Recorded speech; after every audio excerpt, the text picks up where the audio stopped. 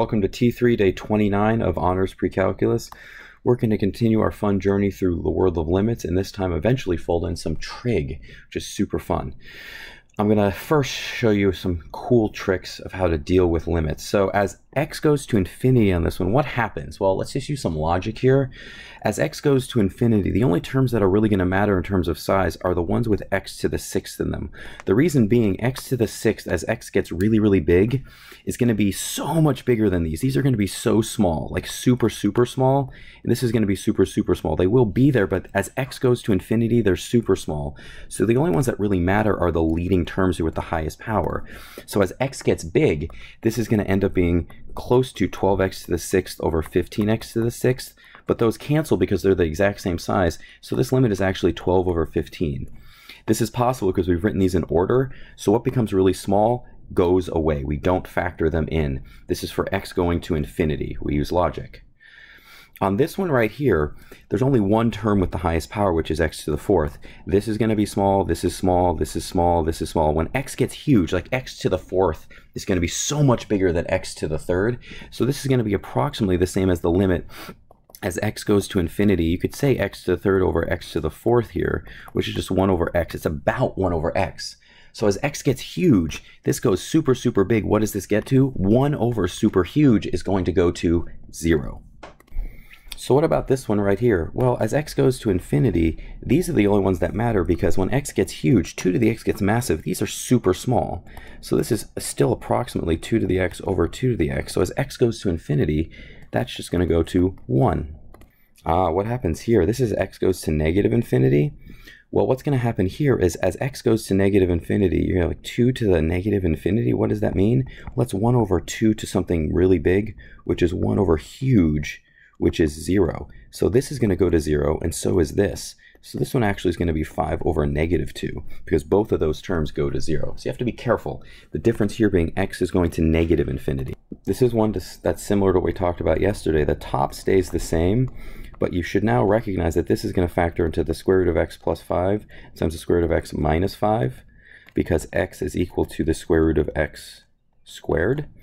What cancels here? Well, this cancels, leaving you with just 1 over the square root of x plus 5. And now you can plug in 25, so you end up with the square root of 25 plus 5 is 1 over 10.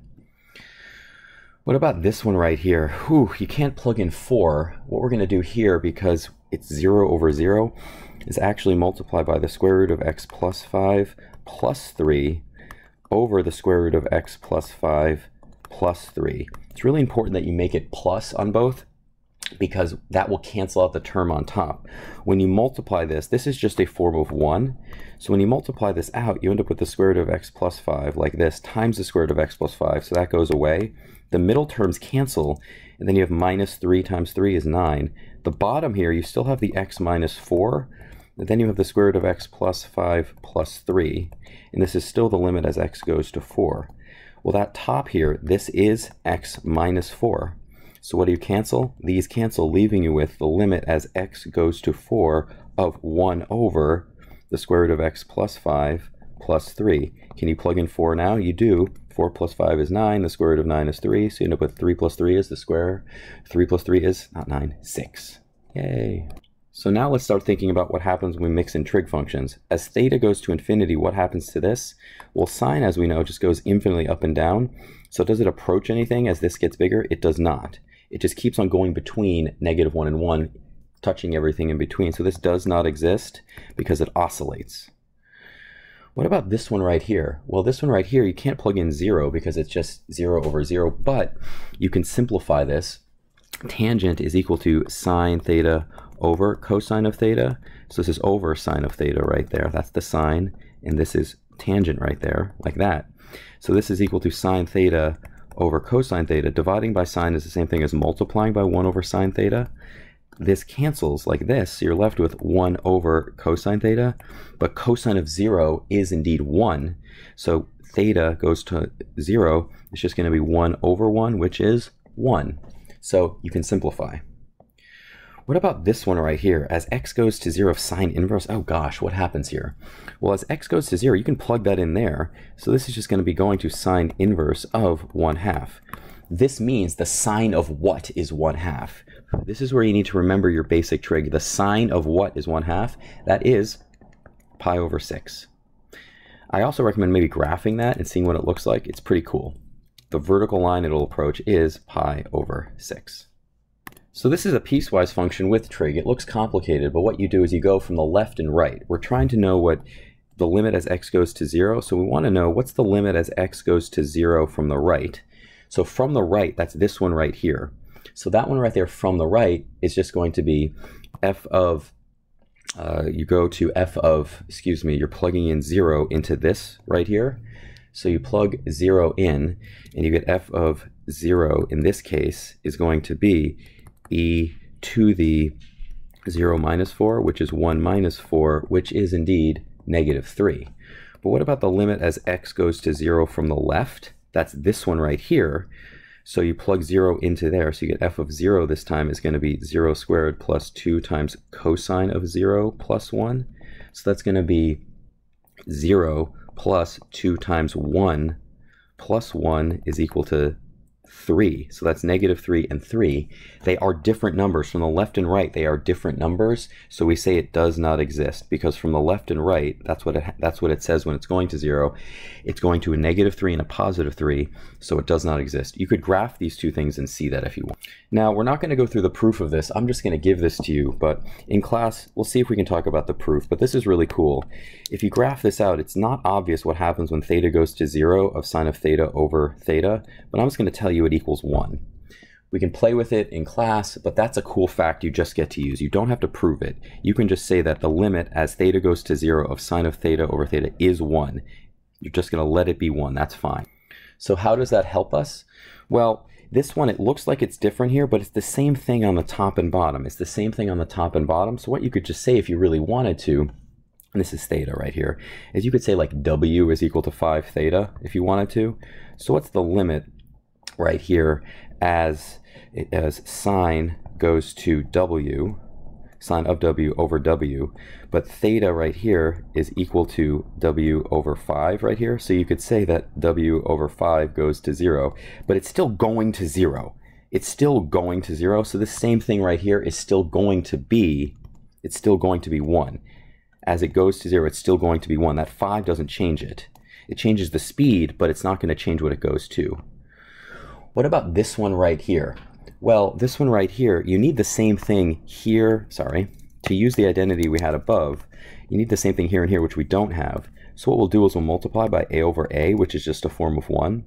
So if we do that, we end up with the limit as theta goes to 0 of a sine of a theta over a theta.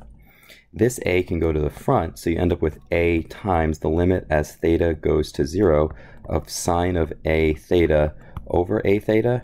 Now we actually have the same thing here and here, so we know that this right here is going to be 1. So this is a times 1, which is a. We had to add that in, so therefore there's an a right there. So what about on something like this? Ooh, gosh, what do we do here? Well, we have to make sure we construct the same thing. Or maybe, who knows, you know, it's tough because if we turn this into this, it doesn't mean the same thing is going to be on the top and bottom. So we're going to do a really cool algebraic thing here. We're going to multiply the top by 3x over 3x and the bottom by 5x over 5x. These are both forms of 1. This is 1. Sorry, I need a highlighter. I got to change that better. This is a form of 1 and this is a form of 1. So we're multiplying by a form of 1. So what does it turn the top into? Sine of 3x times 3x over 3x. And then what does the bottom turn into? 5x sine of 5x all over 5x. But what do we know that this is right here? Well, that's equal to, as x goes to 0, the limit as x goes to, this is equal to 1, and this is equal to 1. So what are you left with? 3x over 5x. X's cancel, you end up with 3 over 5. It's pretty cool when you can use that identity. So what about this one? This one looks challenging. It's actually not that bad, because when you do some simplification on this, this cancels right there, and this cancels and makes it x to the 3. So you end up with limit as x goes to 0 of 2 times sine cubed of x over 6 times x cubed. And you're like, what is this going to be? What is this going to be? Oh boy, I'm not sure. But I'm going to factor out the 2 over 6 because I can right there. When I just take that out. So that turns into 1/3 the limit as x goes to 0 of sine cubed x over x cubed. Oh, but here's the thing. This is just 1 over 3 times the limit as x goes to 0. They're not the same thing right here. They're not the same thing, but this is equal to sine of x cubed over x cubed, which you can write as the 1/3 is still there. X is still going to 0, but this is just sine of x over x, all of it cubed. You're allowed to do that. That is algebraically okay. But what do we know this is right here? When you go to 0, it's 1. So this is 1 over 3 times 1 cubed. So it's just 1 over 3. This is a super cool maneuver, and it just takes practice to see these things.